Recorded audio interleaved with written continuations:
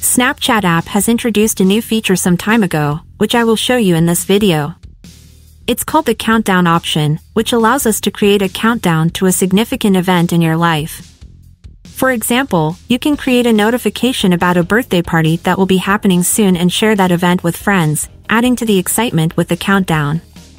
Watch the video until the end and learn how to create a countdown, how to share it with friends, and what it looks like when someone shares their countdown with you. Open Snapchat and access your profile by clicking on your profile picture in the top left corner. Scroll down. If you have the updated app, this feature should be located in this section.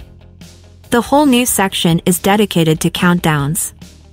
To create a new countdown, click on Create a new countdown. Here, we will enter the details about our event. Add a name to your event. For example, I will create a Women's Day party.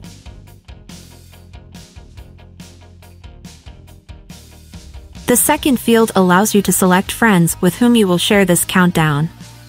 Select your friends' profiles and click Next.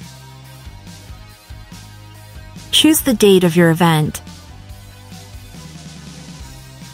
Then set the exact time. After entering all the details, click on the Create button.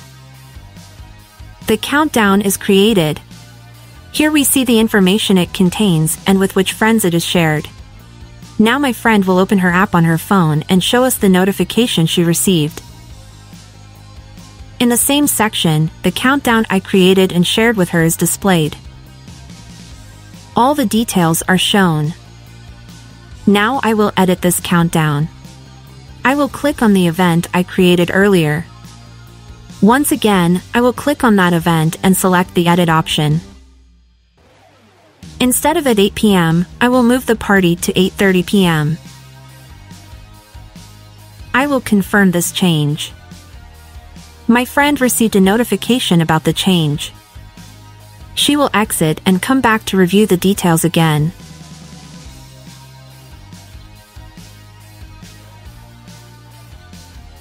As you can see, the time has been changed.